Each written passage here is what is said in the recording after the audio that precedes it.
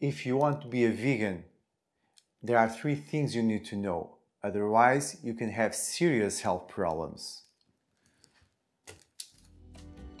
More and more people are becoming vegan overnight for health reasons, ecological reasons, or just trend. And I've seen people age in 1 year what they haven't aged in 30 years, or getting serious neurological problems. If you want to be a vegan, there are 3 fundamental things you need to know. I should record a video about myth, but I dismantle one right now. From an evolutionary point of view, species close to our species are not vegans. Chimps and gorillas are omnivores like us. However, they eat small quantities of animal protein between once a week to once a month. Therefore, we should eat some, at least once per month.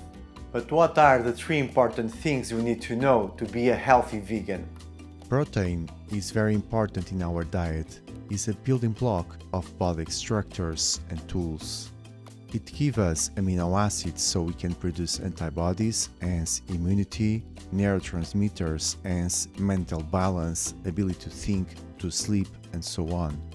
Also hemoglobin so we don't have anemia, collagen and elastin to look young and healthy, and other tools that balance body fluids are made of amino acids. If you don't ingest enough, you will feel tired, depressed, sick, pale and aged. Many posts on the internet show that vegetables are rich in protein. I saw posts in the internet telling that broccoli has 50% of protein, and that is not true.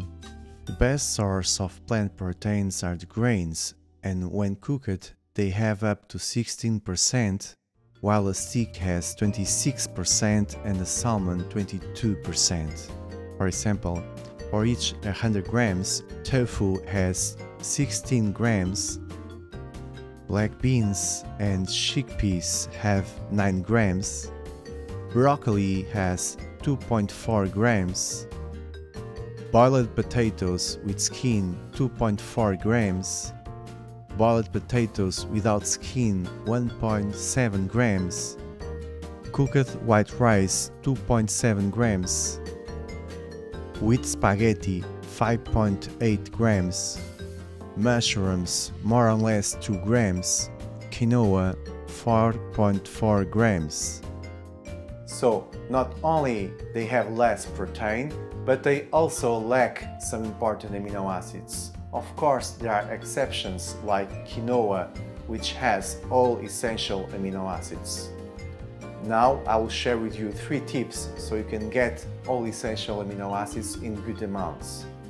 First one, recommended dietary allowance of protein is 0.8 grams per kilo of body weight, or 0.75 according to the Food and Agriculture Organization of the United Nations.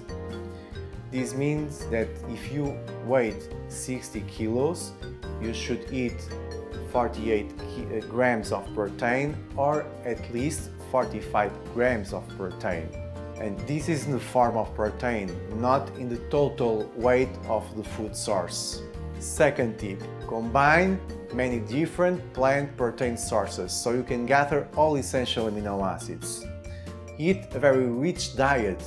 Don't eat over and over again the same thing, so you can avoid deficiency in the most important amino acids.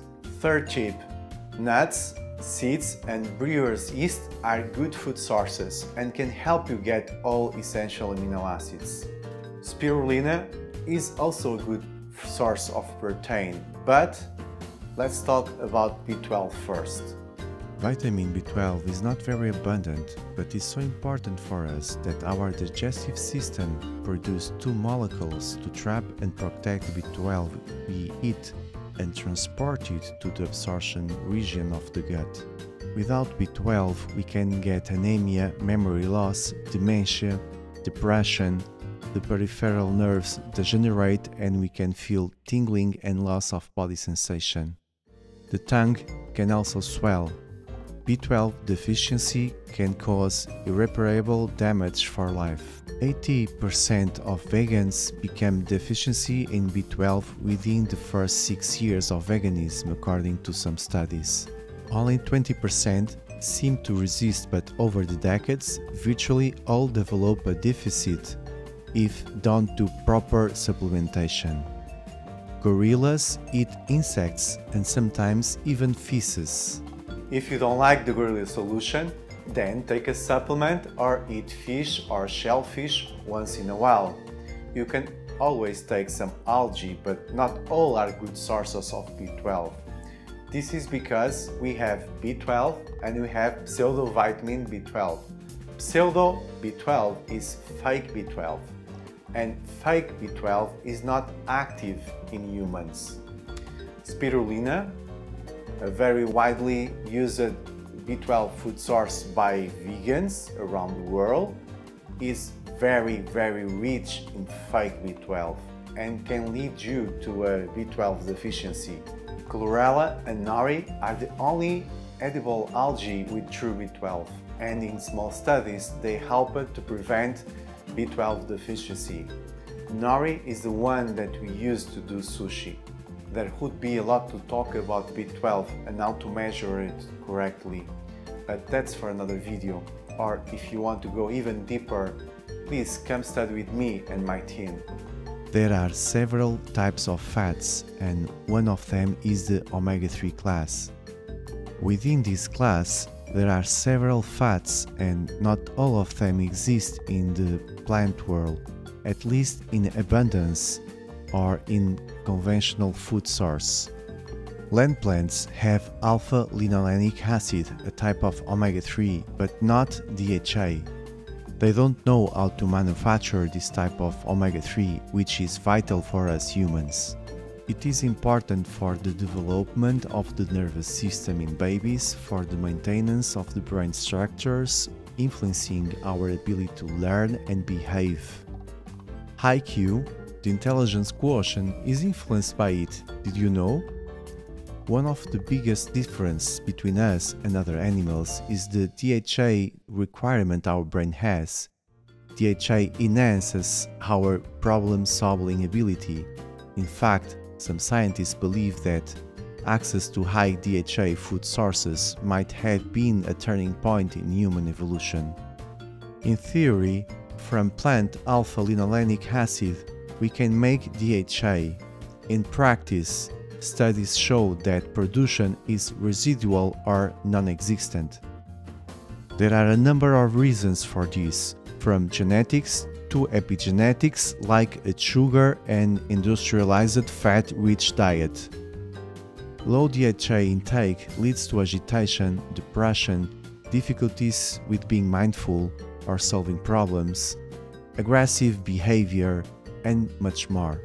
Land plants don't know how to produce it, but in the sea there are plenty sources of DHA. Fresh algae have DHA, but they also have high levels of iodine, which are dangerous if you are not used to or if you have thyroid problems. It's better to take some fish or microalgae DHA supplement. If you are pregnant or if you think in becoming pregnant, please take some DHA.